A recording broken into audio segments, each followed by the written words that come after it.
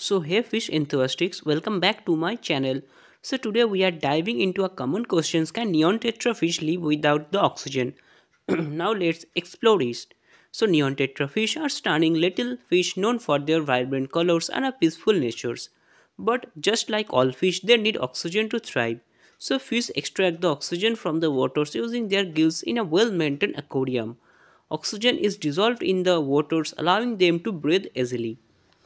While neon tetras can survive in a lower oxygen condition for a short periods, they can't live without it. They rely on a aeration and filtration system to keep the waters oxygenated.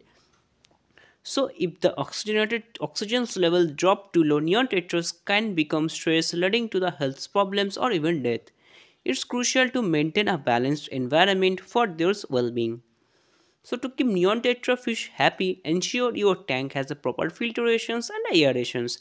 Regular water changes will also help to maintain the healthy oxygen levels.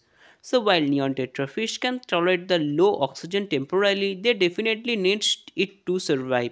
If you enjoyed this video, give us a thumbs up and subscribe for a more fish care tips. So these are information regarding whether your neon tetra fish can live without an air pumps or not. I hope this video will definitely help you. More videos are coming soon, so please stay tuned to my channel, and again thanks for watching this video. Thank you.